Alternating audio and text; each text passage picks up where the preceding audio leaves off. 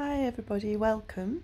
I'm going to show you how to use some shrink plastic today. I've been making quite a few bits out of shrink plastic. This one's a little green man, the Lord of the Woodland. I'm going to create him using shrink plastic. These are shrinkles that I bought from eBay, I think. Very inexpensive, great fun to use even with your children as well.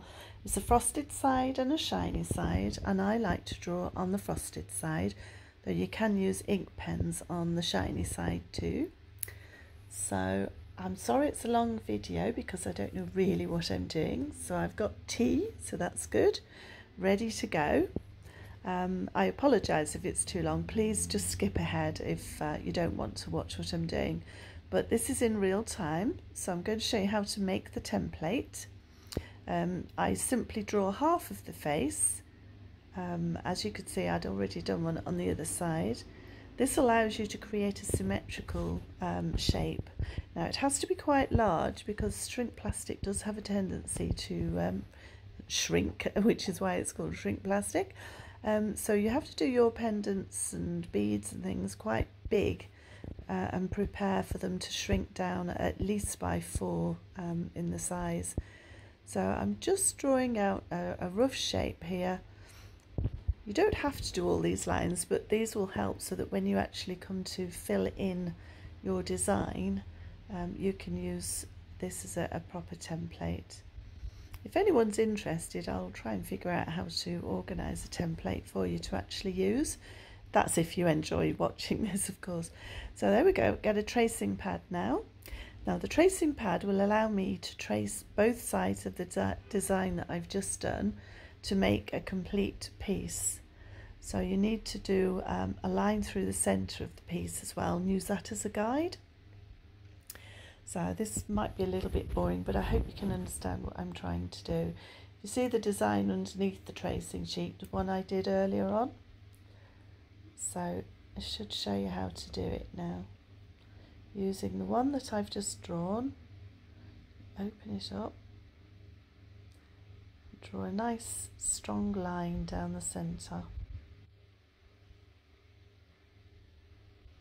There we go, in a second. So that'll be your centre line. So first on the tracing sheet, I'll probably do a line there also. That's my centre line. I actually shouldn't have used this ballpoint pen because it does mark things a little bit. It sort of bleeds. So I'm just going to now draw over the first image I designed, which is the first half of my little green man. And once I've done this, I will then flip the tracing sheet over and do it on the other side.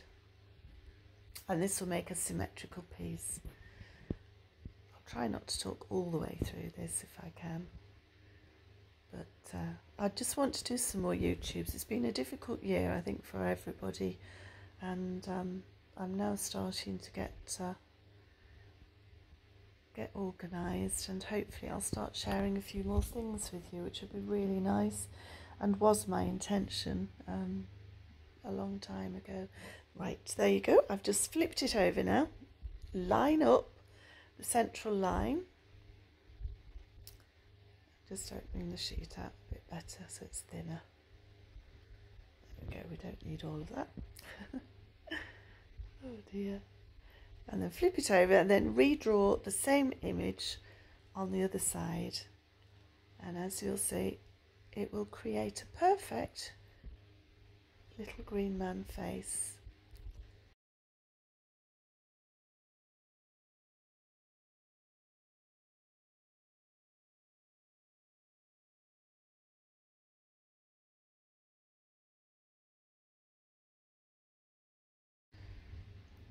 You can always use this technique for all sorts of things actually as well. Flower shapes, heart shapes. I've also done other creatures which I'll perhaps try and share with you as well. I've done some really pretty hair brooches and things like that. So there we go, there's the trace, that's the shrink plastic. So I've got my design drawn. What I need to do next is actually draw onto the shrink plastic. Then I can cut the shape out And then we have the base for our green man. So I'm going to use that nice rough side because it's much easier to draw on. If you get your coloured pencils out, they're perfect for drawing on this shrink plastic. I've also got an oval shape because I want to actually put the little green man mask onto like a background. So I'm going to make an oval background. So I've made it almost the same size as the mask. Because when they both shrink down, that's the size that they will be. They will fit each other. If I made it smaller, it wouldn't fit the mask. So let's quickly draw the oval shape using an ordinary green coloured pencil. So we draw around it and then we're going to cut it out afterwards. So you can use pastels on this paper too, which creates a beautiful effect. And there are some people here on YouTube that do some amazing pendants and necklaces. So I think there's a lady called Julie Haymaker. I've been watching some of her little tutorials and she makes beautiful jewellery. So this is my little take on things. So there we go, there's an oval shape. And next I'm going to draw around the little green man template that I made. So I'm just going to pop that underneath. There we go. You can see it quite clearly through the shrink plastic. So I'm just going to draw it all in and do some of the details as well. And then the boring bit is when we cut it out. And then I will colour it in.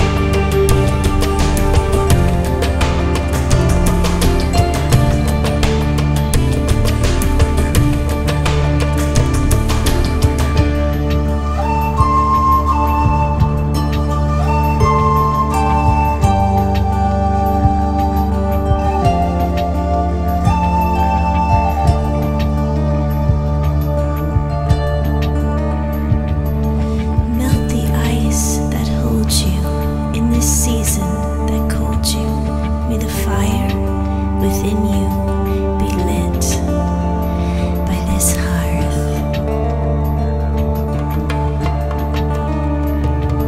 May the days grow longer as the fire grows stronger. May the waking of spring be the light in your dark. Bring the cold, cold water from the dark,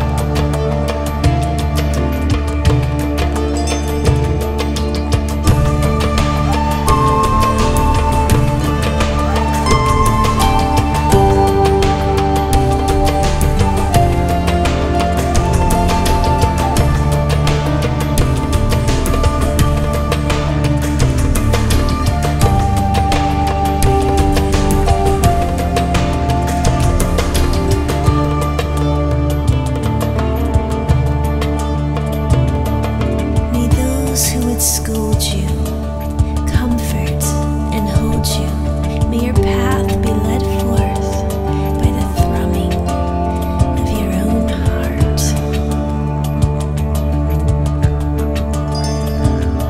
When the nights grow warmer, may your heart grow stronger. May the first melt of light warm your dreams in the night.